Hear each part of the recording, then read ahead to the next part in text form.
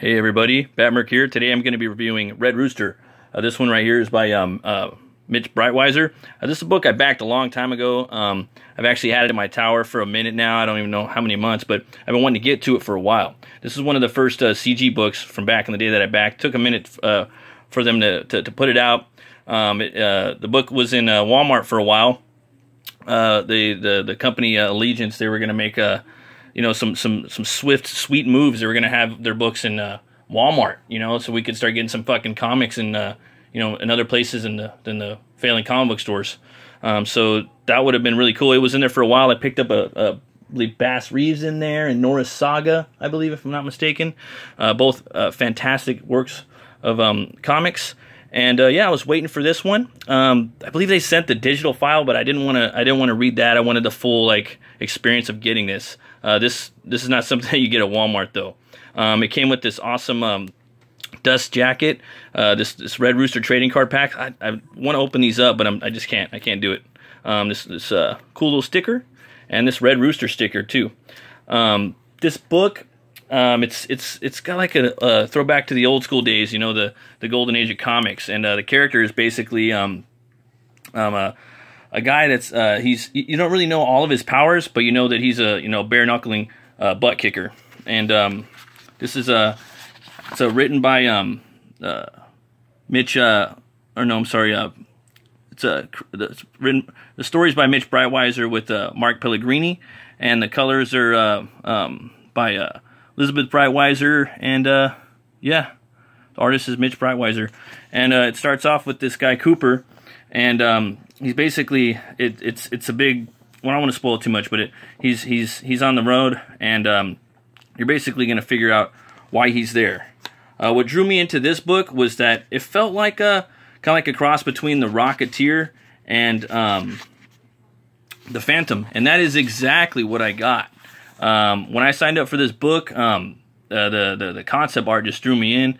It was something that really looked like a breath of fresh air. Even in the regular mainstream comic book industry, they weren't doing anything of this, let alone Comicsgate. And he delivered, man. You got a cool cast right here of these characters called I believe it's the Order of the Dawn, if I'm not mistaken. And this is I believe it's Strong Boy, and then you got his little dog right there. I forget the name; it escapes me. But I really like this character right here, man. They're just going through the heartland of America. I think his name is like Motormouth, and he's just whipping up his whip, blam blam blam, shooting at him, and he just yanks him right there. I love this panel right here, man. He's got the yank and all this stuff's going on right here, and then he punches him. Really cool character design right here, just for like a throwaway character. Good way to start the book up. Really love the design of Red Rooster. This whole world that Mitch created, it really encompasses everything you would find in the heartland, and also even like on a farm, in a barn. A lot of the story, it's basically like a barn, like a farmland epic, and it really throws you right into the center by meaning epic. His hideout is in a barn, and he's got these really cool gadgets and whatnot. Red Rooster's become this character in this world where he's basically kind of like a commercial now, and he's doing these like cola commercials and whatnot, and he might be losing his edge, and so it's during the Prohibition era, and even his buddy right here, the Strong Boy, he's just telling him like, man, you're going weak, and he's going after this cola salesman because he thinks he's got some Kapow cola.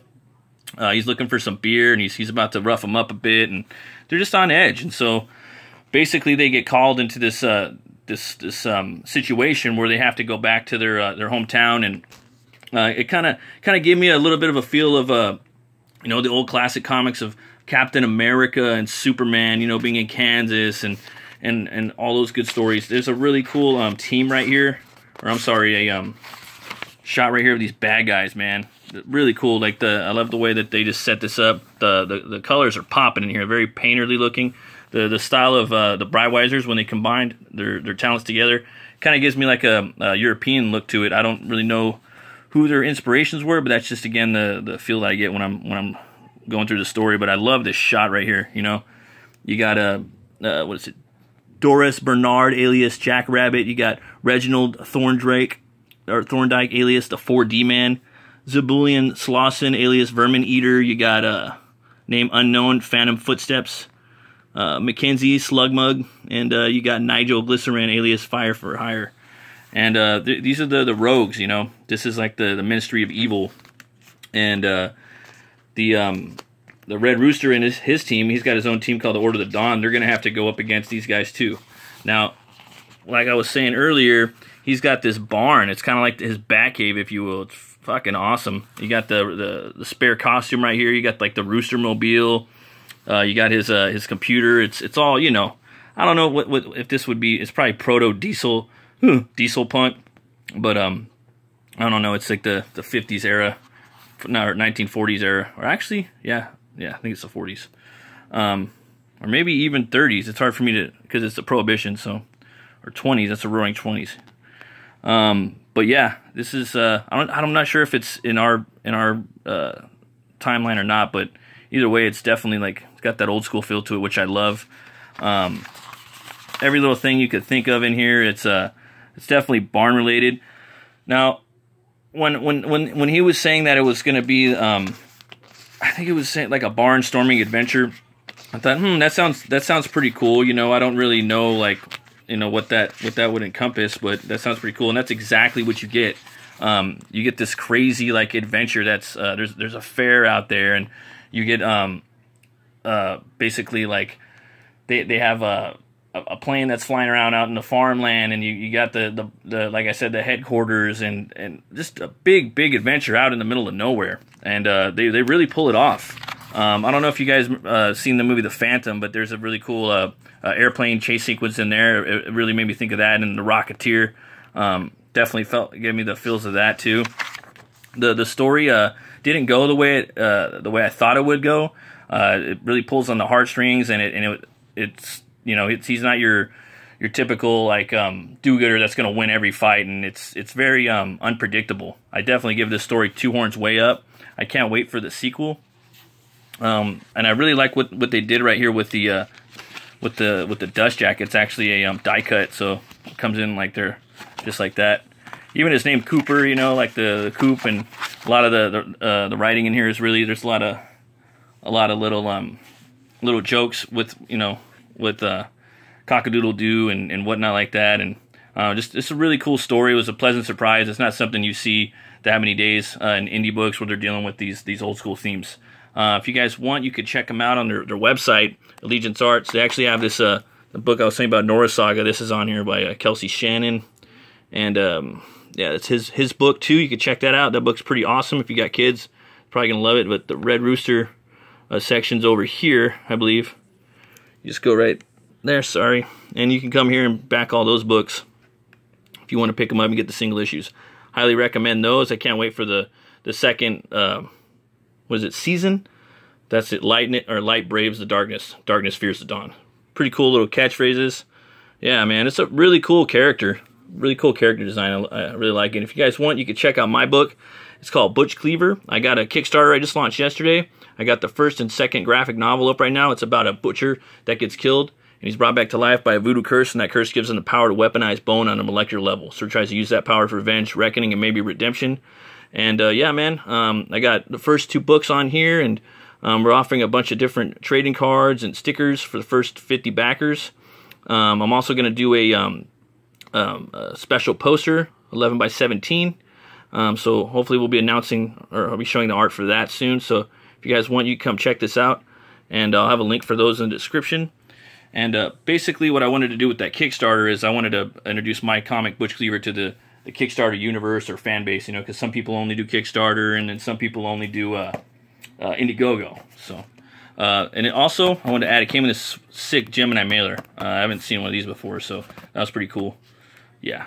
And I was at the beer store today, and I came upon this Courage Lager, and it made me think of the Red Rooster, Old Cooper. It's a German lager, and it's about 5%. So usually those German beers they're kind of lower on the alcohol percentage, so you could probably drink more, like Das Boot.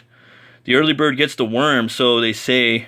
Waking up early every day, fending off the other fowl for some paltry scraps thrown across the ground.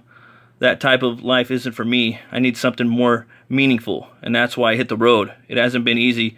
Odd jobs here and there, dodging cars simply to get up to the other side. I'm all beat up, but at least I'm free to be bold and to take the risks in search of those greener pastures. Courage Lager, a German lager, hybrid brewed with a German Pilsner malt, German lager yeast, and American crystal hops. So that's, without giving too much away, I didn't even freaking read the back of that, but that has something a little bit to do with the old Cooper over here. So I didn't, that was just dumb luck. So I'll go ahead and take a crack at that. Again, I love the way it's not Norman Rockwell, but for some reason, their artwork gives me a Norman Rockwell feel to it. And again, I said it, this is probably the third time. If you like The Rocketeer and The Phantom, then you're probably going to love this fucking book. So many scenes in there made me think about it. Yeah, it smells pretty clean. Go ahead and take a tug off this. Wow, that is stupid smooth. Wow. Delicious. Courage Lager. Yeah, definitely 2 horns up. I was going to try to only give it 1 horn up, guys, but I can't help it. This beer is delicious. Thanks for watching, guys. If you guys want, you can hit the like or subscribe. I appreciate it. Thanks for taking the time to watch this. Have a great weekend. Be bold, be brave, and remember, roll the bones to know your role. See you guys later.